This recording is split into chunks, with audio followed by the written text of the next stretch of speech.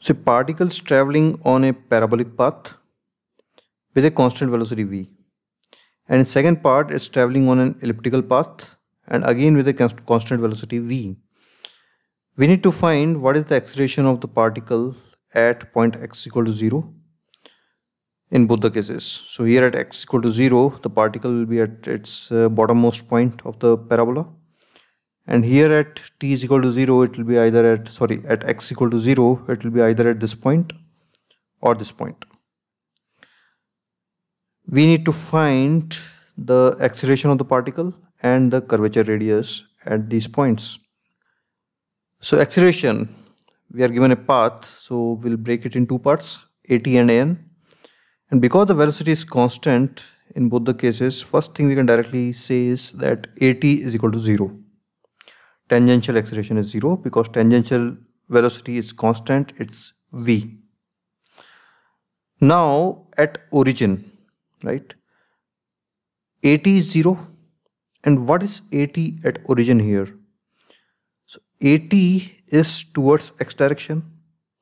So I can say at this particular point, at is equal to ax is equal to 0. See, we are breaking the acceleration into two components, one in this direction, so one in y direction, let's call it ay, and one in x direction, let's call it ax. So ax in x direction, what is the acceleration? That is the tangential acceleration, and tangential acceleration is 0, so ax is also 0. Let me draw that also. So ax is equal to at is equal to 0. So we need to find ay. So we'll use our equation of trajectory. So y is equal to ax square. So we'll differentiate it. We need to find ay, right? So we need to differentiate it twice and then we can find the value of ay. So differentiate it once, we get vy is equal to 2ax dx by dt. And we differentiate 2ax dx by dt again and we get this value. Now if you just look at those values at origin, so vy is equal to 0, and that's obvious also because the slope is 0 of this curve, so dy by dt must be 0. And here also we put the at origin, this term also becomes 0. So on origin, ay becomes 2a into dx by dt whole square, and dx by dt is v. So this becomes 2av square. So this is the acceleration which we can see is the normal acceleration. So a net is ax square plus ay square, and we saw already ax is 0, so a net becomes 2av square, same as ay. Radius of curvature is v square by a perpendicular, and at this point a perpendicular is ay, and we already found its value, so radius of curvature is v square by ay, which is v square by 2av square, which will be 1 by 2a. Now in second part we have ellipse, so this equation will still be true here also because the velocity here also is parallel to at, and because velocity does not change, at is 0. So at is equal to x equal to 0 by same logic is here. Now we need to find the acceleration, so again we'll do the same thing. We'll do dy by differentiate it with respect to time. So do it once, you will get this. Do it twice, you will get this. So this is 0 because at these both the points x is 0, so this term becomes 0, and here dy by dt will become 0 because slope is 0. Now you might be thinking slope is 0 of dy by dx, so how we can say dy by dt is 0?